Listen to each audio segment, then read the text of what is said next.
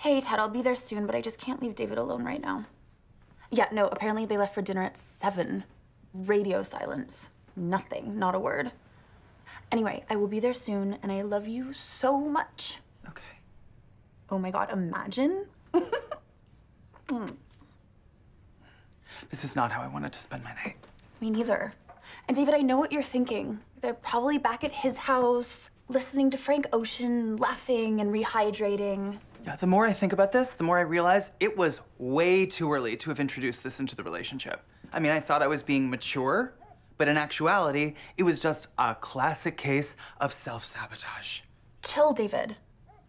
Hey. Yes, those are all valid points, but this is a moment of growth for you. Was it flawlessly executed? No. Would I have done it?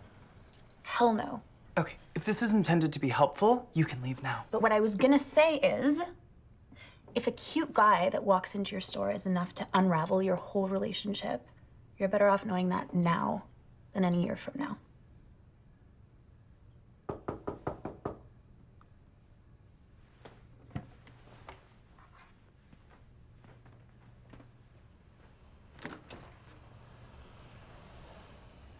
Do I want to hear about it? I couldn't do it. Come in. I don't want to date Ken. I don't think I ever said date. Was it the lack of ground rules? Hi, David.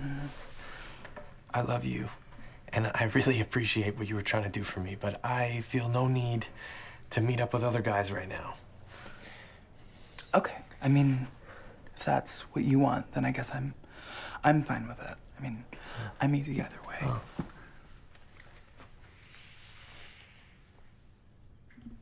Also, this is gonna sound totally petty, but something about his shoes just made me feel really weird because they were like long and pointy, but then Squared off at the toe. yes. Yeah. Oh. I know, it's okay. It's okay. Okay, this is a really long hug now. Just one more minute. Mm-hmm.